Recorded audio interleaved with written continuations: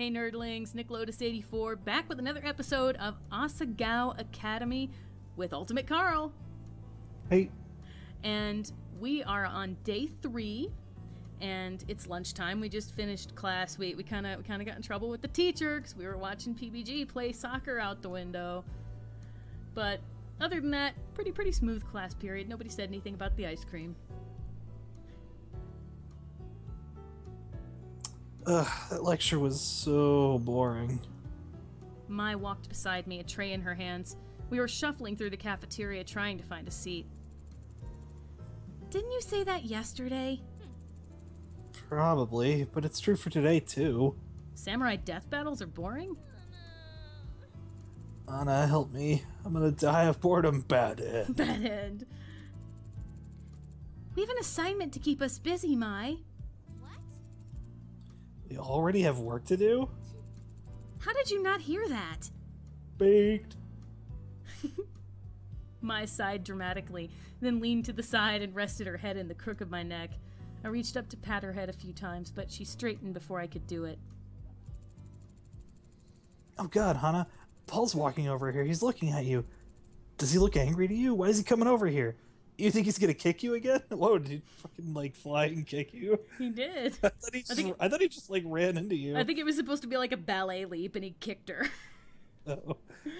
The same Paul who humiliated me last night strode towards me. I instinctively backed away, but he kept coming closer. Hey. I'm glad I found you. He didn't look angry to me. In fact, he was giving me an odd, lopsided smile. Man, yes, more serious bedroom eyes. Yeah, I know. I'm gonna give him super dreamy.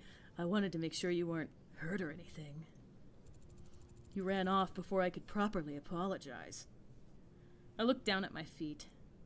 It was embarrassing enough that I ran off crying like a little girl, but to know that I made them feel bad was even worse. At the same time, the image of my ruined uniform popped into my mind. I couldn't tell whether I was more angry or embarrassed, or whether I was feeling something else entirely. I got you pretty bad, didn't I? I think I ballerinaed too hard. Okay, so yeah, that's what, he wasn't trying to dragon kick her ass into the Milky Way or anything. No. He wasn't trying to Kamehameha her or anything. He tilted his head to the side.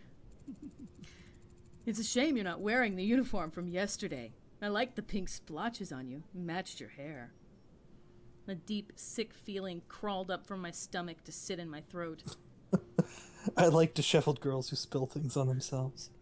My dumb, stupid hair! Everywhere I went, people made fun of it.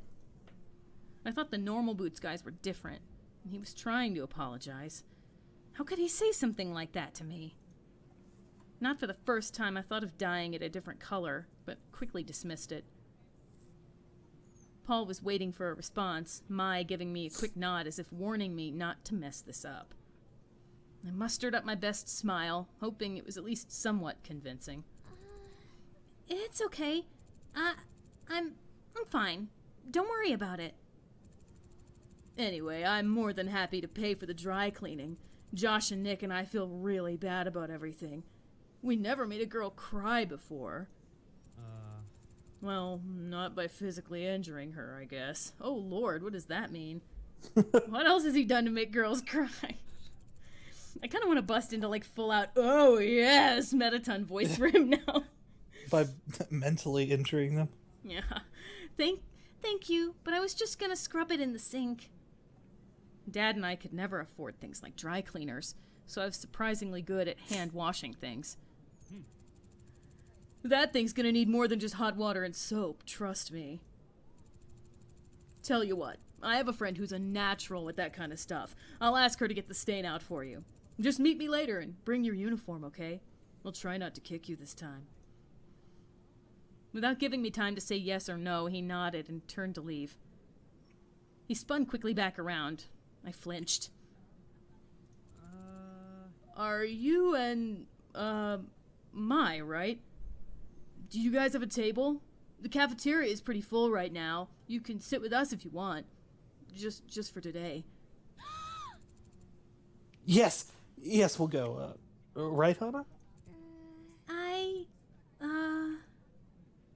Lunch with the Normal Boots Club?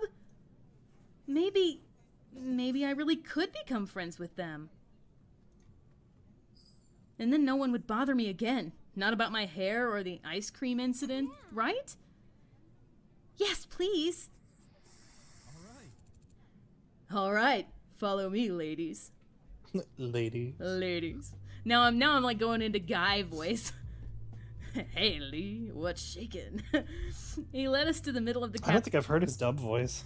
Oh, he sounds like a game show host. Awesome. but it's glorious.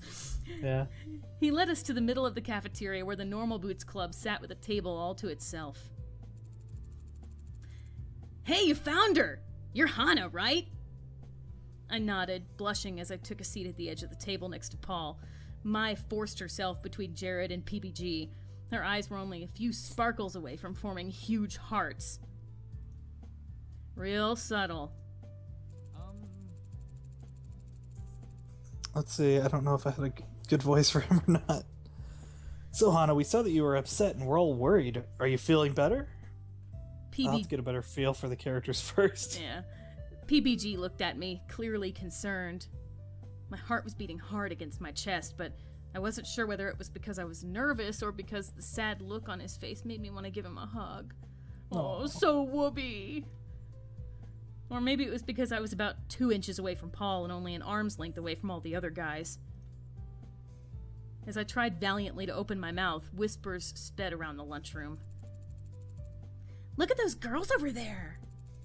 Who do they think they are? Who do they think they are? There you go. You can be Snooty Girl. How come they get to sit there?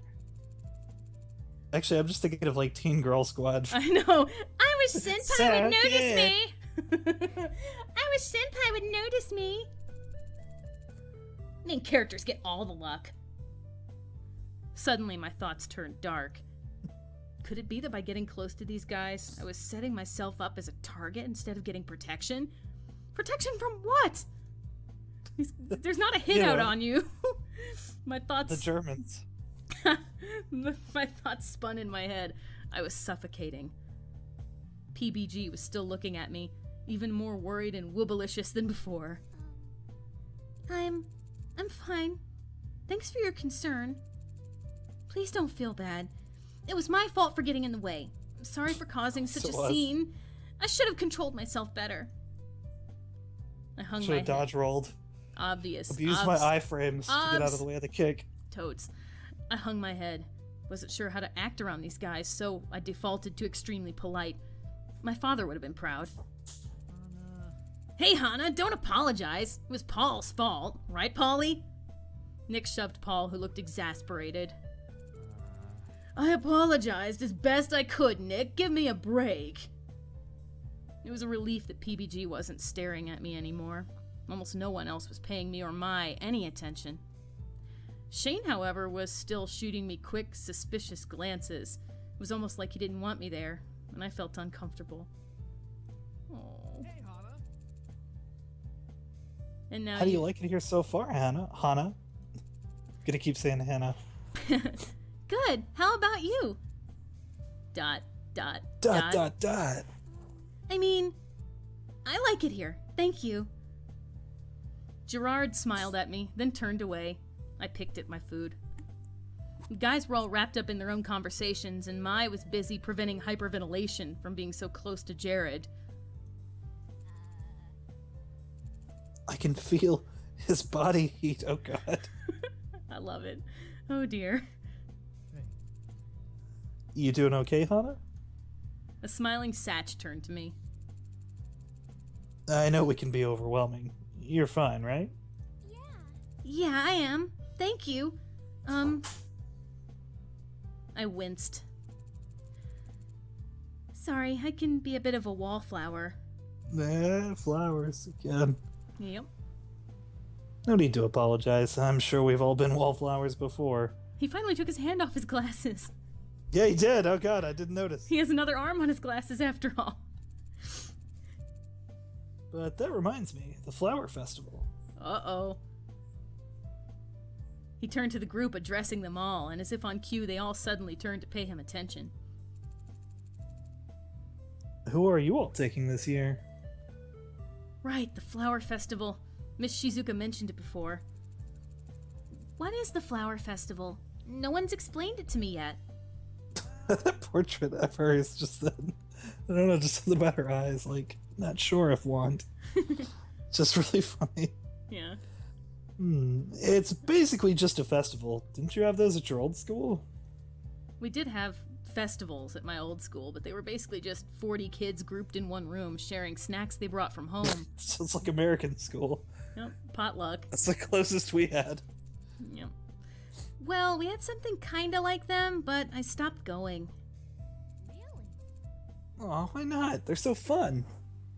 I didn't really want to answer. There was no way I could say, well, my friends turned on me, so when I went, people pretended I didn't exist. She does have a tragic past. God, yes, a super tragic past, but Mai was waiting for an answer and everyone was looking at me. I'm just... ... Not into that stuff, I guess. Also, I killed some people. Oh, well, maybe you'll like this one more. If we can get Shane to go with us, totally. Ow. The flower festival happens all over Japan this time of year, but it's a big deal in Higanbana. That's the town right next to Asagao. There's apparently some kind of myth about flowers that's somewhat important. Supposedly, the founder of Higanbana was an old man who got lost in the mountains and almost died of thirst. This flower spirit came to him and offered him help in return for his vow to protect her home. He agreed, and she drained herself of all of her water so he could drink. The man founded Higanbana to watch over the meadow in which he met the flower. In some versions of the myth, the man and the flower spirit fell in love. It's a truly romantic festival. One may hope to find someone with which to make a vow of eternal love, just as the man and the spirit did, and to live on to protect the one they love. Aww. So romantical. Jared winked and Mai swooned. So during the day of the flower festival, there's a lot of stalls set up, and you can go play games and eat food or go flower viewing. Then at night, there's a special meadow over by the temple where you could go watch the flowers, and there's a bonfire and dancing. Oh, it's a lot of fun. We look forward to it every year. Asagao sells paper flowers in a little booth to raise money for the school, too, so there's usually a big volunteer drive beforehand for people who are good at origami. Origami? I'm good at origami. Told you them 1,000 paper cranes, man. Oh, man. Really? Shane is too. Maybe you should work together. Oh, yeah, there's our in. We're gonna make we're gonna make paper flowers with Shane. Yeah. Shane gave me a tight-lipped smile. Somehow, I didn't think that would be happening.